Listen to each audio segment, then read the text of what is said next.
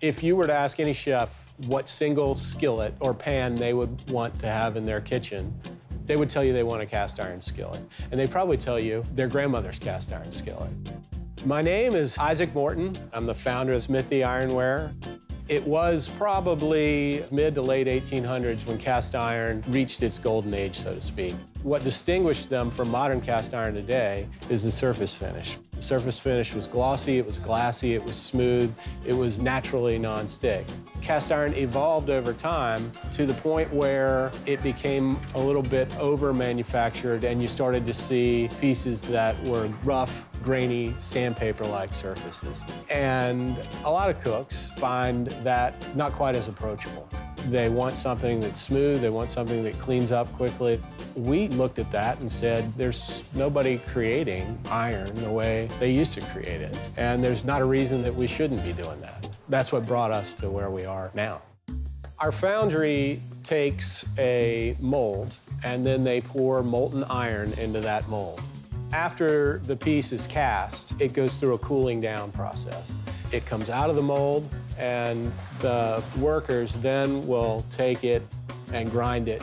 They'll grind all the edges off, they'll grind the underside, they'll grind the handles. From there, it goes to be polished. The second part of that is it comes to our shop and we polish it further from there. Every piece probably gets, between machine and hand, a good 30 minutes to an hour of polishing. Each piece gets a lot of care to get it where we want it. When our skillets arrive in our customers' kitchens, they are a copper shade. And that's because we're putting 2 to 3 coats of seasoning on the surface. From there on, the meals you cook, the oils from your meals, and the actual food remnants will, over time, carbonize, and that creates a mature skillet. It's the mark of a mature skillet is a dark, blackened patina.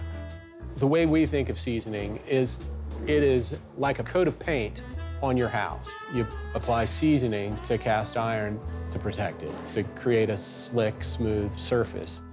I have a real interest in cooking a fried egg on a cast iron skillet. It's just sort of the challenge of the morning.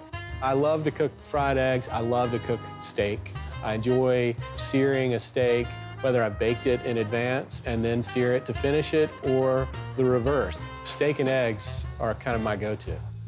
There's a lot of mythology around how to clean cast iron. As a rule, it makes sense just to use warm water and a scouring pad or a paper towel. Lightly wipe down the interior surface. Always keep it dry. And after you use it, apply just a little bit of vegetable oil or any oil that's around the kitchen to its surface just to protect it.